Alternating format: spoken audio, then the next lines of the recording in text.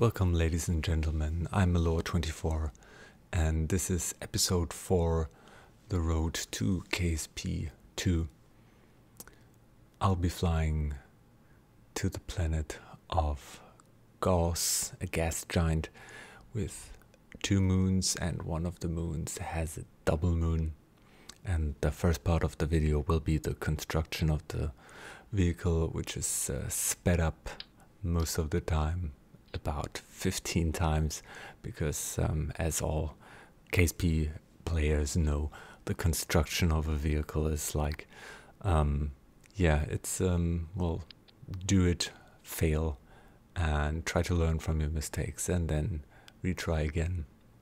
I made a very large upper stage with liquid fuels and the nerve engines, and I tried to take 2 landers with me, and the construction and of the lander was taking up the huge time of the construction. And although this little 2-stage vehicle, in spite of knowing it better, I tried operating it without fins first. Both moons I wanted to land on, the moon with the double moon, do have atmosphere, which this information will become very relevant later, because I, kind of forgot. And, adding fins to them make them more stable, and I knew that this wasn't really sufficient to get in Gauss or Kerbin's orbit.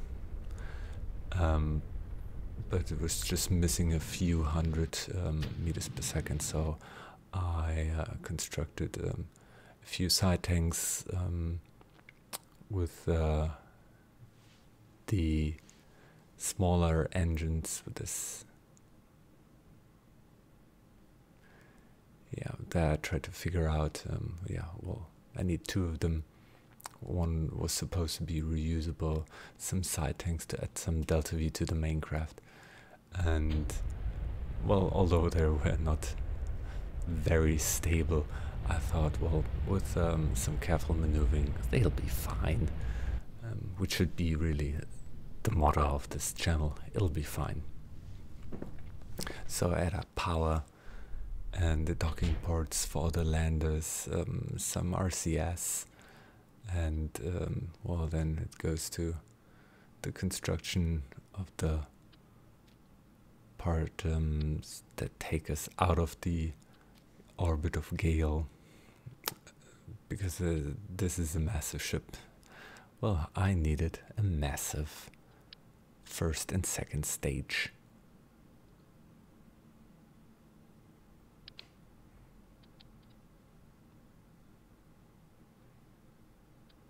Due to the fact that the construction, there are no engine plates in version KSP 1.4, which to my knowledge, please correct me in the comments if I'm wrong, which to my knowledge is the one that's working the best with the Galileo Planet Pack.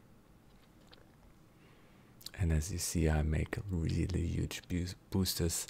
I initially tried 6 of them, but they would clip into each other. So as you can see there, so I decided, 4 will suffice, which it really did. But the testing of this vehicle, I didn't want to exclude this from the video, because it was like KSP is a lot of science engineering, but it's a lot of fun, especially if you know that you didn't strut up your craft properly. And there you can see, the construction of my upper stage didn't really hold the rest of the vehicle, and was good for some good explosions. So rule number 2 for KSP is you need more struts. If you don't know rule number 1 is always more boosters. So there I find out that the staging is not sufficient, as Scott Manley, the god of KSP, as some might call him, says, check your staging.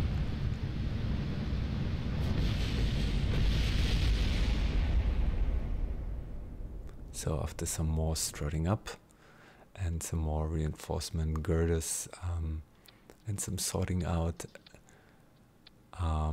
it kind of worked okay. Staging was working, but as I staged, you can see there was an imbalance because one of the ejected stages ripped an engine off, but I decided that is good enough. And you can see here now I launched, and you can see what's missing, because a lot of the wobbling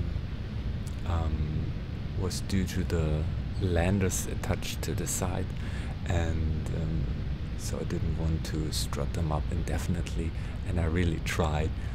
I decided, well, I just want to end this part of the series, so the part in the Galileo Planet System. I'll be looking at some other cool KSP mods in the future episodes, but this will be the last episode in the Galileo Planet System. And so a lander for all the moons. I just left them out, but I kept the docking ports at the top part. And well, interestingly enough, it worked. And this thing wobbled itself into orbit really good, and it got far more stable once more stages got dropped.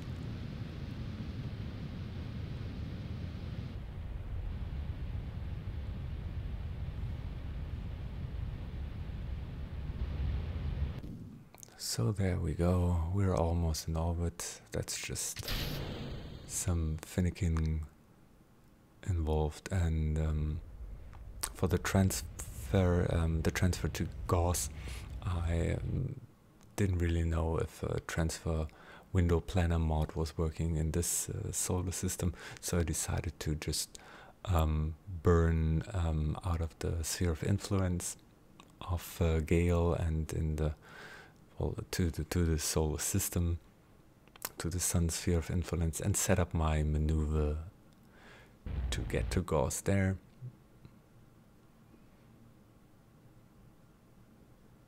And it's, well, with these gas giants, it's quite easy to get an encounter. The smaller planets, they are really finicky to get to, but this was quite easy. And as you'll see soon there, I'll just try to get a maneuver to Gauss, and then later I try to get a direct encounter with a braking maneuver at the periapsis of Gauss to get to the moons. So there we are. It's really, I can't marvel enough how beautiful this planet pack is. The textures are really good looking, and it's contributes to the fun you have in this planet system.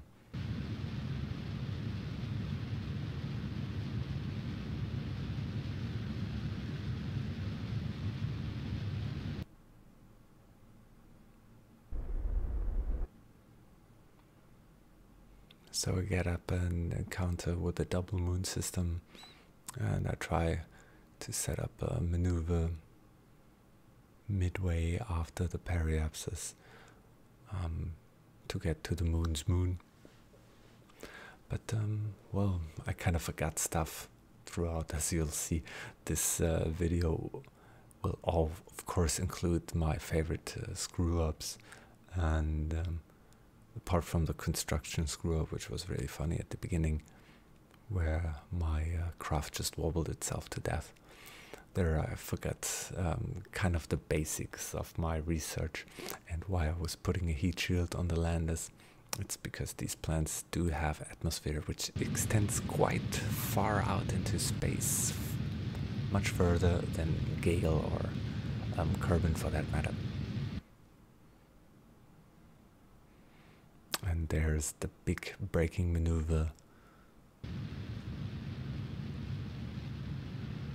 And then I realized, yeah, the atmosphere is kind of far out from the moon.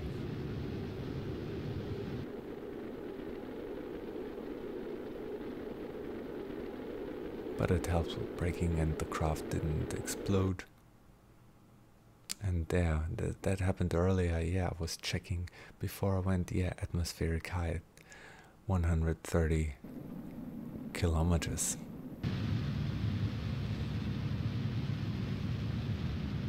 So I saved some delta V by aerobraking, which I seriously didn't plan for. But this episode is just for visiting and taking a look at it, and not landing. Or so I thought.